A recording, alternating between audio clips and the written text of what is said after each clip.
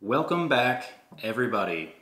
Do you like vodka cocktails? I think that you do. Based on the number of views I had on the last vodka cocktail video I made, I think a lot of you like vodka cocktails. So, today we're going to look at not one, not two, but three more vodka cocktails from the Violet Hour, including this one right here. Let's check it out.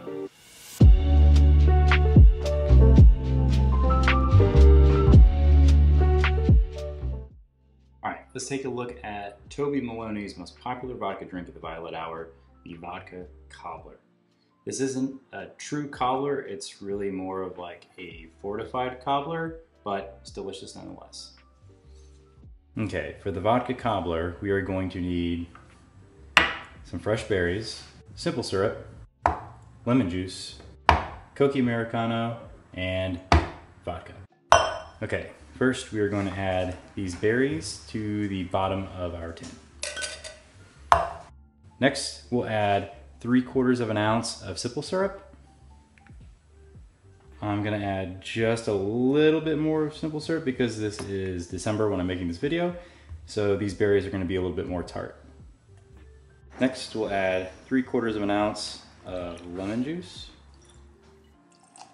followed by 3/4 of an ounce of Cocchi Americano, and finally 1.5 ounces of vodka. Before we shake this, we're going to muddle the berries. Just go ahead and give the berries a light press. Then we're going to add 3 cubes to our shaking tin. Give us a shake for 10-15 seconds.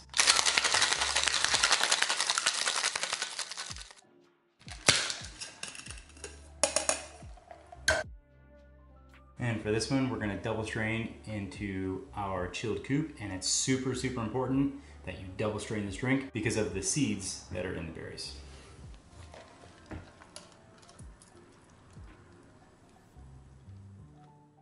And to garnish, go ahead and put 3 of your best looking berries onto a skewer and place over top.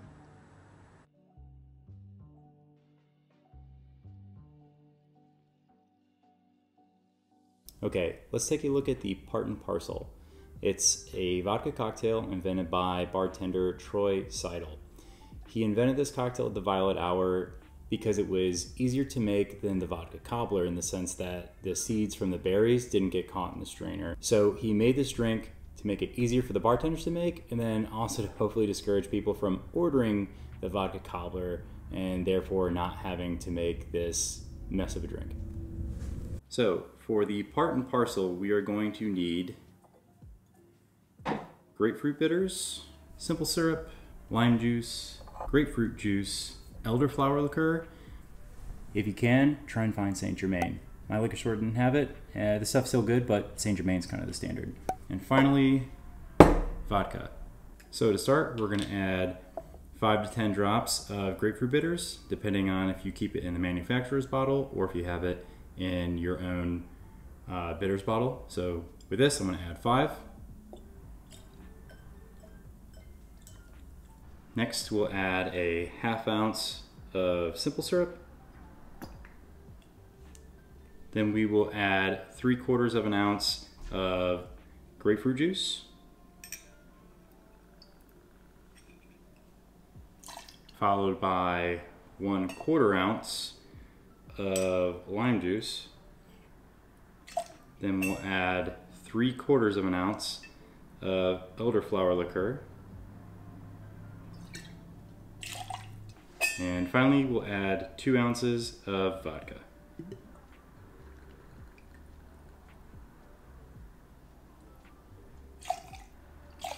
Now we'll add 3 ice cubes to our shaker. Give it a shake for 10-15 seconds. And for this drink, we are going to double strain into a chilled coupe.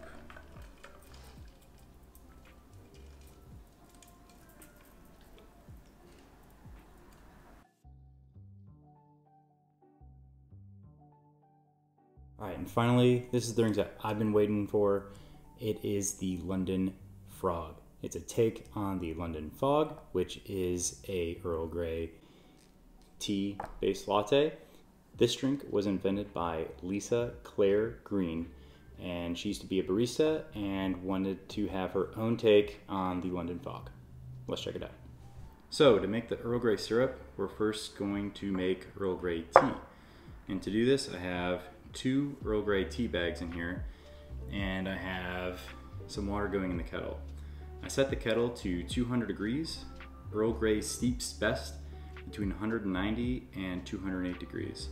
So we're just gonna add 1 cup of water to the tea bags. All right, now we're gonna let this steep for about 5 minutes. You don't wanna let it steep too much longer than that, otherwise you're gonna start to get some of the bitter tannins come out in the tea. So let's check back in 5 minutes. Okay, so now it's been 5 minutes, so we're going to add 1 cup of sugar to the tea. All right, once your sugar's added, we're gonna go ahead and seal up the jar, and we're gonna shake this until the sugar dissolves. All right, once we have everything mixed, we're gonna go ahead and put it in the fridge to cool down. So for the London Frog, we are going to need egg white, lemon juice,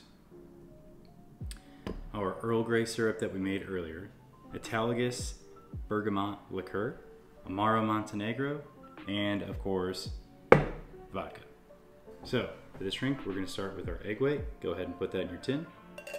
Then we're gonna add 3/4 ounce of our Earl Grey syrup,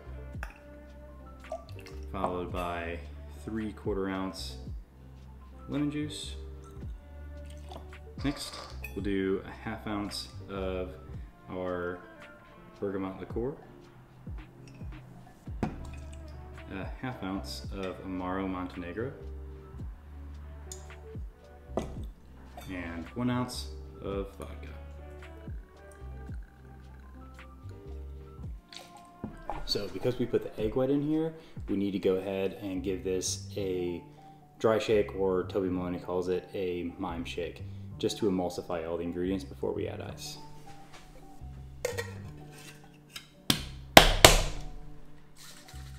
Now we're gonna add 3 cubes to the tin.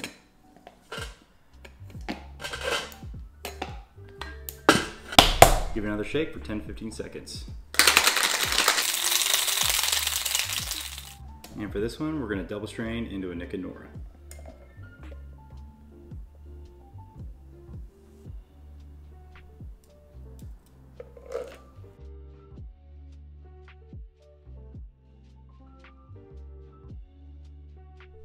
All right, let's give these a try. As you can see, I kind of already started with the London Frog, but for video's sake, I'll give it a sip. Yeah, this one's easily my favorite of the 3. Tastes like a London Fog. I love bergamot, I love Earl Grey. I like egg white on top of my drinks. It's delicious, give it a try. Now let's try the Parcel. Also next on the drink, kind of reminds me of a gimlet, but more grapefruity. Obviously we put grapefruit juice in here, and it had the Grapefruit Bitters. Automatically with the Elderflower Liqueur, it gives it a floraliness to it. Now the recipe in Bartender's Manifesto calls for Bitterman's Hopped Grapefruit Bitters. I couldn't find that at any liquor store, and Amazon failed to get here in time for the video. So I think this drink would be better with the bitters that are actually called for in the recipe book, and would probably add more floral notes to it. All right, finally, let's try Toby Maloney's Berry Cobbler.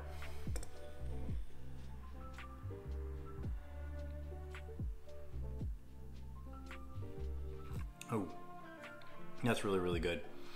I'm glad I went a little heavier on the simple syrup because these berries are a little bit more tart. And then also adding the lemon juice in there, the simple syrup really helps balance it out. This one's really good and would honestly probably be better in the spring or the summertime when berries are actually in season. But There you go, folks. 3 more vodka cocktails from the Violet Hour. Give these a try. Let me know which ones you like the best down in the comments below. If you like these videos, go ahead and leave a like and subscribe, and we'll see you next time.